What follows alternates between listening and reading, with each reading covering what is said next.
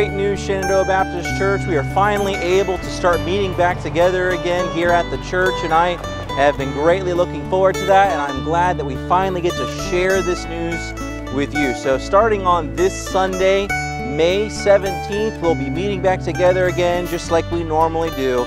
Some churches are having different services, but we won't. We'll just be having normal services because we are supposed to keep it under 50% capacity, and I think that we'll be able to do that just fine. So prepare for a few things to still be different. There'll be signs posted around reminding us not to have any physical contact. We'll be sitting every other pew just like many other churches are doing, so that we can still maintain a little bit of a distance from one another, and we'll still be able to see one another, and that'll be great. We'll be joined together again.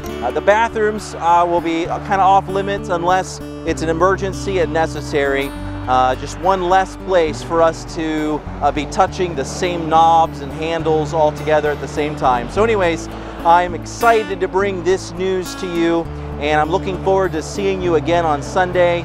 Again, this message will be put out on Wednesday night. Everybody will get to hear the announcement as well. So I'm looking forward to being back together again this Sunday, May 17th, and I'll see you here at Shenandoah Baptist Church. If you have any questions or concerns about this, let me know.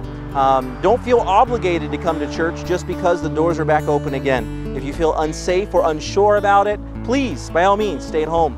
And we'll still find a way for you to be able to be a part of the church service and hear those sermons still.